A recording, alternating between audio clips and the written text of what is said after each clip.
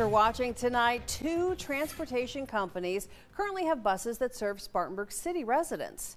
Now, Flixbus and Greyhound have announced they'll be moving locations. 7 News reporter Elise Devlin has what riders need to know.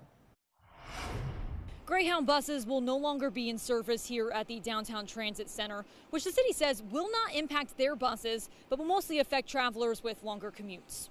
The Downtown Transit Center in Spartanburg is something on which residents rely. It's why the city is happy to report the changes coming along with the relocation of Greyhound's bus service do not impact their routes. For folks who take our city buses, it won't really affect anything at all as far as city routes, any kind of local travel that people normally rely on. However, it will impact others, as Greyhound buses primarily serve travelers with longer commutes, often heading from one city to another, like Elijah Morrison.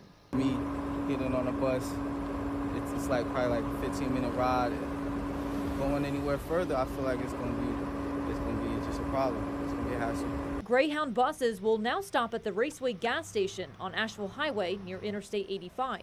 The perk of the relocation will be a 24/7 food and drink option, considering the transit center is closed at times when the Greyhound buses were scheduled to pick up and drop off. However, this update would require anyone who needs to walk to their Greyhound bus to cross the interstate and walk alongside the highway. Flix North America, who owns Flixbus and Greyhound, says they will be able to serve customers better and improve travel times by relocating, citing the efficiency and convenience they believe the new spot will bring. They say consolidating into one location will allow them to better serve the growing demand for bus transportation in the area.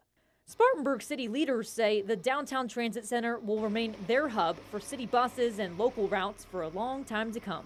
This new change will take effect starting tomorrow, May 22nd. In Spartanburg, Elise Devlin, 7 News.